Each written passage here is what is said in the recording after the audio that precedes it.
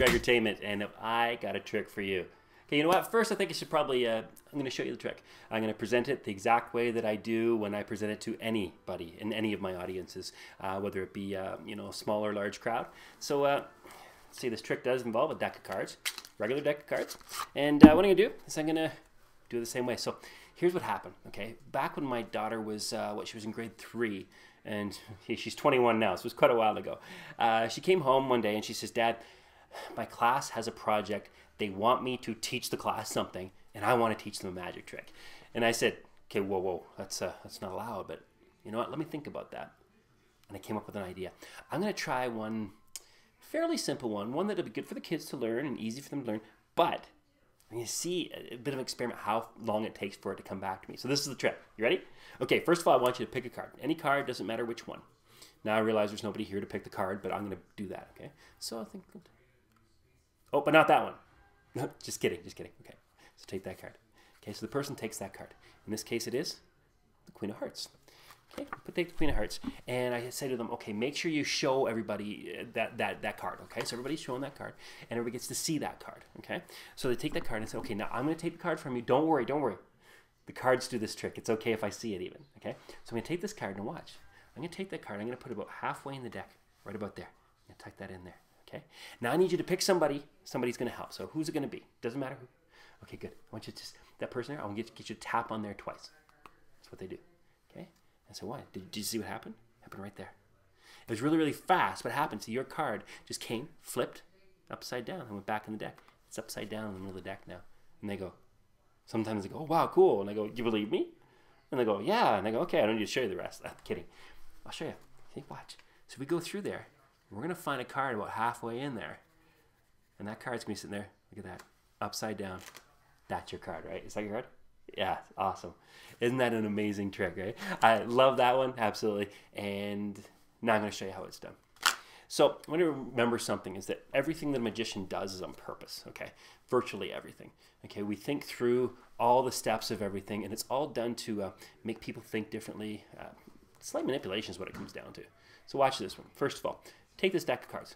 It is a regular deck of cards. There is nothing strange or new about them whatsoever. Or new or different, I should say, about them. They are newer. Okay, you take the deck. Often I'll even give it to the person and say, "Hey, if you want to shuffle them, go for it." And they can shuffle them. It is a random choice of any card.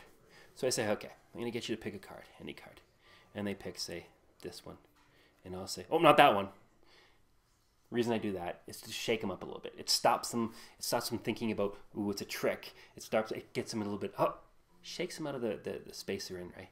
So they take a card. In this case, it's going to be the Two of Hearts, okay? I only put it down here so I can show you the rest. So as they take that card, I say, "Okay, you want to show everybody?" They do that. They go and show everybody, which is great. Here's what I do when it happens. I put my hand on here. Now, you notice I'm just hanging onto the cards very casually. Take a look how I'm hanging onto them, okay? 3 fingers here, thumb here, this one here. It looks casual. I'm just hanging onto the cards this way, nice and easy. There's a reason, and I'll show you this, okay? So as they're showing everybody the card, I take the cards and I just kind of go like this. And I do this. See this card? Top card comes off. I do a quick flip like this. And then I hold the cards again, casually like this. Looks normal. However, this is what the deck actually looks like now. Okay, only the one card's turned around. Okay, let me show you that again really quickly. Okay, we take this right here. We go, okay, so you just do it. Okay, awesome. So you notice I'm talking with my hands as I'm moving things around, so it's natural that things are moving. Totally natural. Again, that one's upside down. That's how that happens. See? Okay, one more time. Boom, boom, boom. Hey, yeah, you show everybody the cards. That's right. Awesome. Okay, so you make sure everybody sees it. Okay, I've done that. Everything's casual. We're back here. Everything's good. All right, so then I take that card. I say, okay, I'm going to take that card. I'm going to put it about halfway in the deck, right about here. Now, there's 3 really important things that are happening right now. Okay, one, first off, I'm using a bicycle deck. The reason I use bicycles is it's got the white edge around, first of all. Okay, that's important because if you're slightly off your cards, not hugely obviously, but if you're slightly off, you don't notice that. Any card that's printed edge to edge in the back, you're going to be able to tell. Secondly, a bicycle deck. Bicycle is pretty normal worldwide. Well, at least in North America, it's one of the biggest, widely used decks of cards there is. That and I think B is the second one.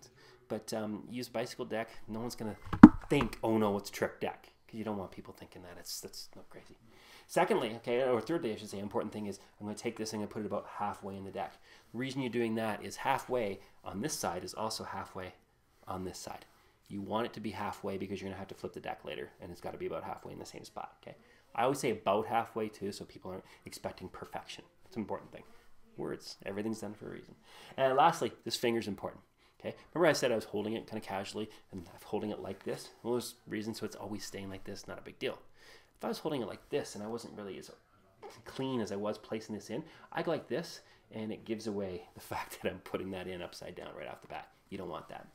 Okay, so let's go through this. Stay with me here, there's stuff at the end. Okay, we're gonna tuck that right in halfway. And then I say, okay, so I need someone to help me. I do this out there, someone to help me. Out there. Cast it out this way. Why? Uncle, I need someone to help me. Okay. I need someone to help. Why? The focus then, it goes way out there. Okay. As the focus goes out there, I say, okay, good. Now watch this. Again, this is all sitting there casually. I go, okay, so I need someone to help me. Okay. I need someone to help me. I need someone, who's it going to be? Okay. Notice the movement there. Boom. Who's it going to be? What happened there is I grabbed this, flipped it, and then wave like this. Okay. So it's boom. Who's going to help? Okay. Awesome. Now you don't make it obvious. Okay, no. None of that. Just say, so who's gonna, okay, awesome, you're gonna help. Nice and casual. Boom. Okay, so I'm gonna get you to tap on there twice. The tap's nothing more than show, but there's a reason why you held it out that way, which gave you the reason to flip. Tap, tap. Done. Now I'm gonna show you through. We're gonna get through. We're gonna find that card in there, upside down. Boom, there it is. Wow. Now, as people are going, wow, that's really cool. Some of them are going to turn to each other. Oh, that's really neat. Wasn't that neat? Some are going to go, oh, wow. Someone's going to stare, though. Okay. That's the reason I mentioned that. We still have a problem. The problem is this card backwards in the back of this deck here. Okay. Here's what we're going to do. We take these cards. Well, now we're just putting everything back where it came from as far as the people are concerned. Okay. Your audience. We put this here. And as I go like this and gather them together, I take that bottom card and flip nice and slow. There you saw. Okay. So when I talk, I can talk like this, and I blah, blah, blah, blah, blah. Isn't that neat? Wasn't that a cool trick? Yes, I taught my daughter when she was in grade 3. Wow, Trinity, yes, I'll teach you how to do it. But you see that there, right? With that card there. So anybody, there's people who are skeptical and they're really looking for things, okay? If you hold it like this continually, and you're not, they're going to say, I've had it happen, okay? Before I figured out, oh, I got to switch this. Someone said, let me see the bottom card. In fact, I've had people say, let me see the bottom card before I even get to it. And they'll go, let me see the bottom card. And I go, there? Oh, never mind. It's pretty good. So, there you go. That's a trick.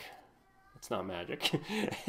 No, that's a great trick. Hope you enjoyed that. And key thing to remember, practice, practice, practice before you do it for your friends, right? Make sure that you've gone through it many times. And if you want to get right down to it, do a video of yourself or do it in front of the mirror so you can actually see what it is your friends see.